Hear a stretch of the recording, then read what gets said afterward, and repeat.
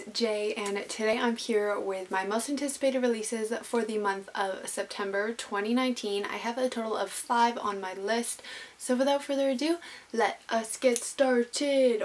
As per usual, I tried to pick lesser known titles so that we weren't hearing the same 5 books over and over again on everybody's channel, except I kind of failed this month because 2 of them are pretty highly anticipated for a lot of people, but they just sound so good that I needed to include them. But I actually have physical copies of those ones, so I'll talk about them later on. So first, to make my editing easier, we're going to talk about the ones that I don't have physical copies of. So the first one that I have is called The Nanny. This is by Gilly Macmillan, and this is supposed to be released September 10th, 2019. In 1988, Jocelyn Holt was devastated when her nanny left without saying goodbye to her. So she grew up very bitter and distant, and that caused a very difficult relationship with her and her mother. She ended up leaving her estate where her parents lived. Now, 30 years later, Jocelyn returns to the estate and confronts her mother when human remains are found on the property. Then an unexpected visitor arrives on the estate, and Jocelyn is forced to piece together missing parts of her memory to figure out who her nanny really was and if she is actually able to trust her mother or not. I want to know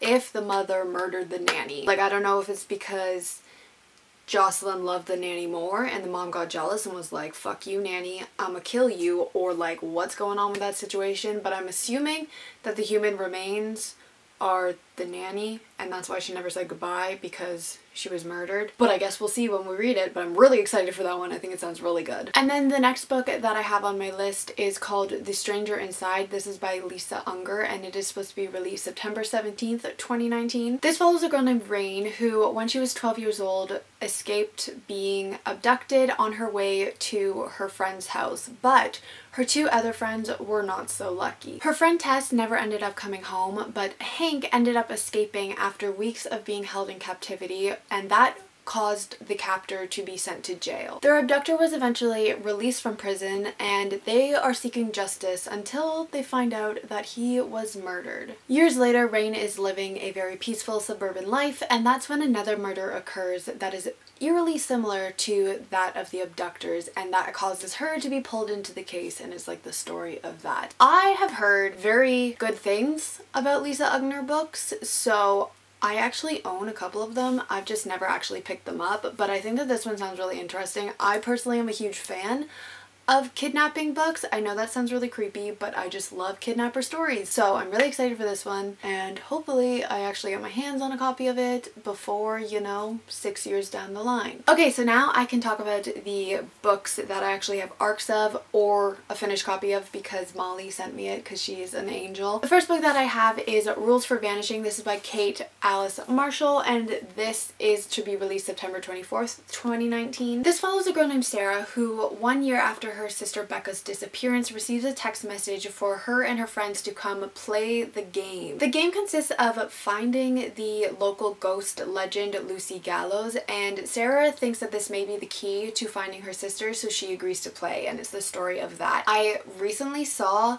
Julie from Pages and Pen rate this 5 out of 5 stars, so I'm pretty intrigued by it. I think it sounds really cool. Also, I'm just a huge fan of thriller, mystery, ghost books, so I'm excited for this one for sure. The next book that I have is Kingdom of Souls by Rena Barron, and this is to be released September 3rd, 2019. I got a review copy of this from HCC Frenzy, so thank you so much to HarperCollins for sending me a copy. Well, I didn't get sent it, it came in my swag bag for the HCC Frenzy event. If you want to check out the vlog for that event, then I'll link it up there. But this follows a girl named Ara who was born into a family of witch doctors, but she possesses no magic of her own. Desperate to have magic of her own, Ara calls upon her last resort to trade years of her life for small amounts of magic. Then the kingdom's children start to disappear, and Ara takes it upon herself to find the culprit. And that's when she discovers the Demon King, and she needs to decide what she is willing to do in order to stop him and to save the world before he destroys it. I have heard nothing but amazing things about this book. I also just think it sounds really cool, and I've never read a book that features witch doctors, so I'm really interested to see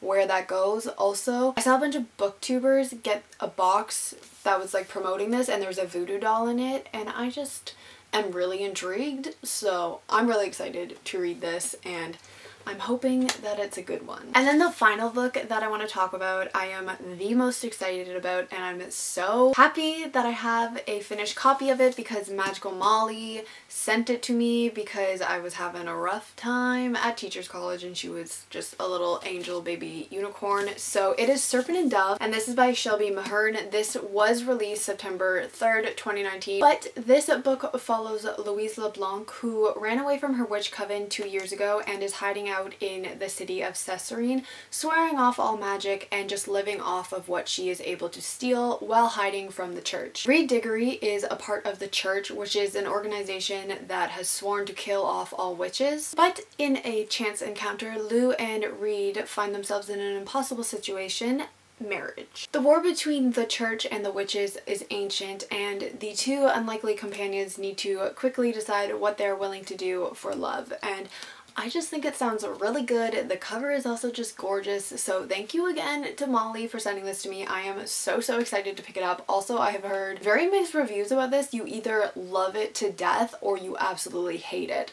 So I'm really excited to see where I land. I'm hoping it's on the loving side, obviously, but I guess we'll see when we read it. Alright guys, so that was my most anticipated releases for September 2019. Let me know down below what you guys are anticipating this month, or if you've read any of these and what you thought of them, and I will see you all in my next video. Goodbye!